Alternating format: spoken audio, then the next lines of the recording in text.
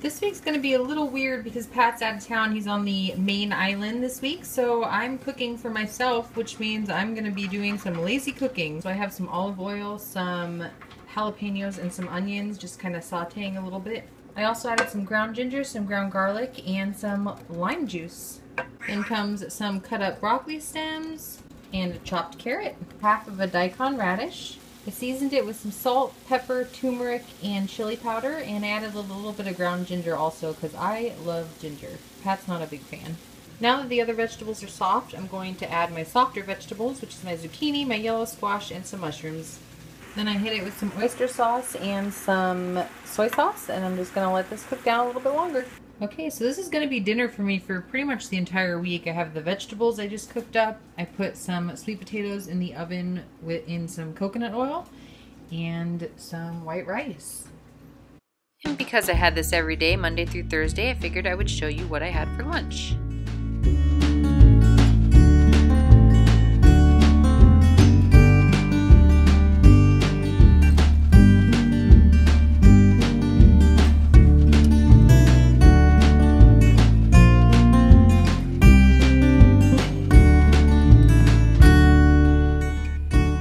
Forgot to get a picture of the dough ball, but I put some oil on a cutting board and my fingers, and I flattened out some little flatbreads and then fried them both sides in a cast iron dry pan until both sides were nice and golden brown.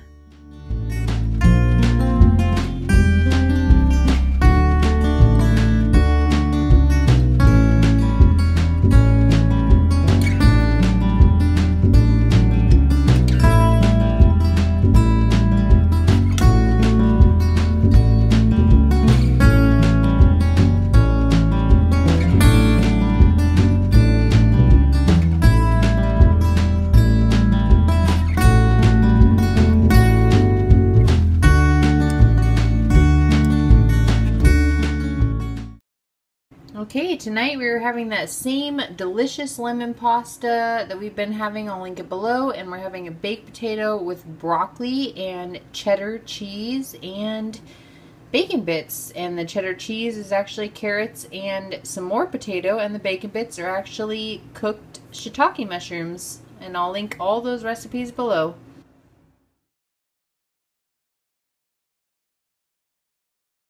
What we did this time was put oil on the crust and put some Parmesan cheese